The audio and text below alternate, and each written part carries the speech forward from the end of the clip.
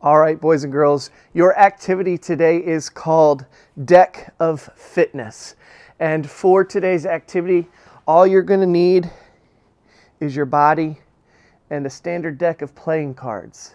Okay, if you don't have a standard deck of playing cards, that's okay. Ask your learning coach or your parent to help you write down the cards on some paper to make your own cards. Okay, so you can make your own cards for this game if you do not have a standard deck of cards. Okay, really easy to play this game. What you're going to do is you're going to draw a card off the top, and whatever suit you pull, so for example this is a spade, you are going to do the equivalent type of exercise for that suit, and the number that you get is the number of repetitions, the number of times you need to do that exercise. Okay, so if I draw this card, I'm going to do the exercise for spades, and I'm going to do it 2 times. If you draw a face card, so a card like this king, you're going to do the exercise 10 times. If you are lucky and you draw an ace, like this ace of spades right here, you're going to do your exercise 10 times. Any other card is just the number on the card, so this would be a 9. Okay? Now, I'm going to go over the 4 different spades, or different suits, and the exercises that you are going to do in order to complete those suits, in order to complete the card. Okay?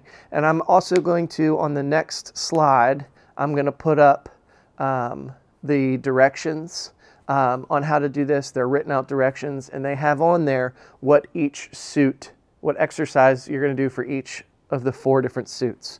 So hearts, if you draw a card with a heart on it, you are going to do the number of times that you drew, and you're going to do jumping jacks. Okay, so jumping jacks just like this.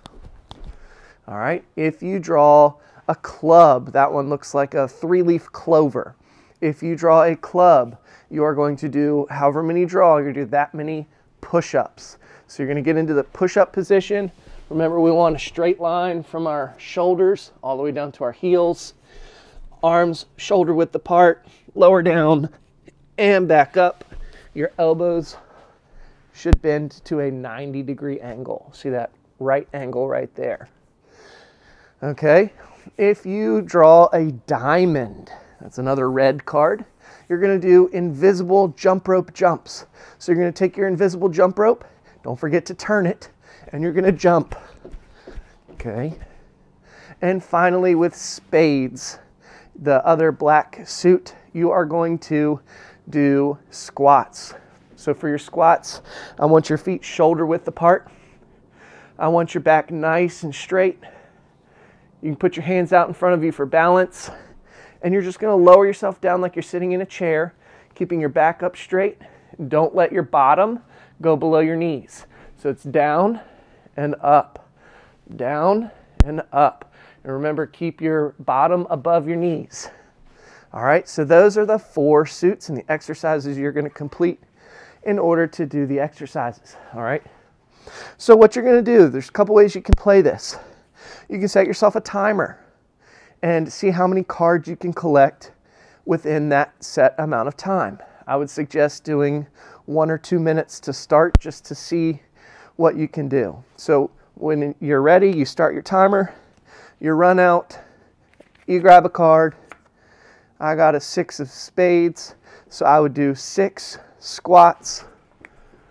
1, 2, 3, 4, 5, and 6.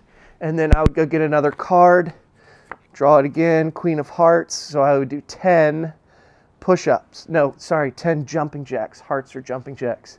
So I would do 10 jumping jacks. And then I'm going to collect my cards.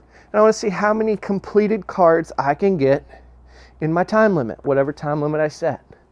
Okay? If you play that way, you can challenge yourself. Okay? In this 2-minute span, I got 6 cards. Now if I play again, how many cards can I get this time? Okay, the other way that you can play is to play against somebody. Okay, your learning coach, your parents, your grandparents, your aunt, uncle, cousin, if you're at a daycare, the other kids that are there with you. It doesn't matter how many people play. You still need a deck of cards. You're going to set a time limit, okay? Or if you're really brave, you can go until all 52 cards are done, okay? But what you'll do is when you say go, you'll run out. Everybody will run out, get their own card, take it back to your area where you will complete your exercise, okay? When you finish that exercise, put it down, go get another one, okay? Either when you run out of cards or when your time is up, whoever has completed the most exercises and has the cards collected wins the game, okay? Now, what I really want you to remember, this is very important, do not sacrifice or give up your form in order to go faster, okay? The reason we keep our good form is to help protect our bodies, to do things the right way so we don't get injured.